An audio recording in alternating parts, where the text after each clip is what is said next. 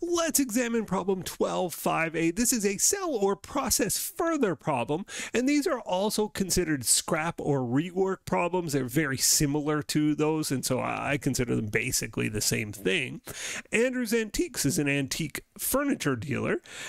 It purchased a 1902 oak table from a client for $800. The table was in terrible disrepair. Andrew's antique dealer friend noticed the table in the back room and offered to buy it for $1,200 as is. So we could sell sort of something junky right now, or we can put some work into it ourselves. That's seller process further decision. Andrew thinks he may be able to do better if he puts some work into repairing the table. He believes with 10 hours of employee work, $25 an hour, and $100 of supplies, the table could be spruced up and sold at a higher price. The company applies variable overhead cost of jobs at a rate of $20 per direct labor hour. If all this is done, Andrew believes the table will sell for $2,000. Okay, let's just compare where we're at. If we take the deal today, we're going to make $1,200 on a table that cost us $800. We're making $400 in profit. In fact, that original cost is not even a relevant cost because it's sunk. It's not different between the options. I'll include it here just to, like, you know, as a number crunch, but you'll see this 800 is not irrelevant to this future decision. In any event, the second alternative is we can take $2,000 if we do some work on it. And again, that includes the $800 cost. That's why it's not relevant. If we eliminate it from both sides, we come to the same conclusion, but I'll keep it in there just for the conversation. So again, it's $2,000 table. We have $800 into it already, and we're going to invest, let's see, 10 hours employee time at $25 an hour, $250 in employee time, $100 of supplies, $100 of material, and $20 per direct labor hour in variable overhead, and it's 10 hours, so $200 in variable overhead. So where are we at here? 2,000 minus 800 minus 250 minus 100 minus 200, 650.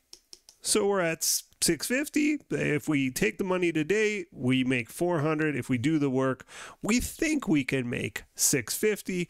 There's a $250, let's see, determine the net dollar advantage and disadvantage of selling the table now. $250 disadvantage to sell now. Processing further is a $250 better decision as far as this number crunch goes. What are qualitative considerations Andrew should be giving to this decision? What other things should he be thinking about? Well, there's definitely like value to having money in your pocket today. You have no risk, right? Maybe you start to repair the table and you realize there's termites inside and you just got to throw it out. That's the other guy's problem. That's not your problem if you sell it as is, right? So maybe you will lose a friend that way, but certainly that's the truth. You no longer have the risk of the table.